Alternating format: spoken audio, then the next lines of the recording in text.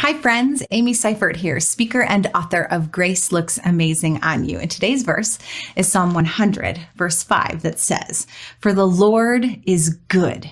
His steadfast love endures forever, and his faithfulness to all generations." This is one of the shortest Psalms, coming in with just 5 verses. But though it's small, it's mighty, and it's a call to praise a good God. So let's talk about this word good described here. The writer has something very specific in mind when he's talking about good. You can always go to the middle of a psalm and you can see what is the point right here. So if you back up in the middle in verse 3, it says, "Know that the Lord is God. It is he who made us and we are his. We are his people, the sheep of his pasture." The psalmist is saying, God is good. We have a shepherd.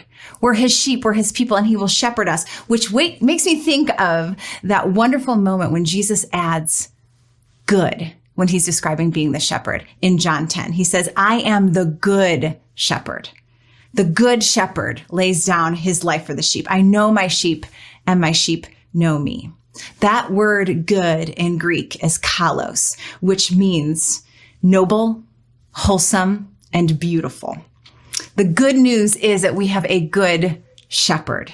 And I don't know about you, but I long to be shepherded, to be nurtured, to be guided, to be loved, to be cared for. And finding that in Jesus, that is cause for praise and for singing, because he is good and his love endures forever. So today, really consider and meditate and think about how God is good.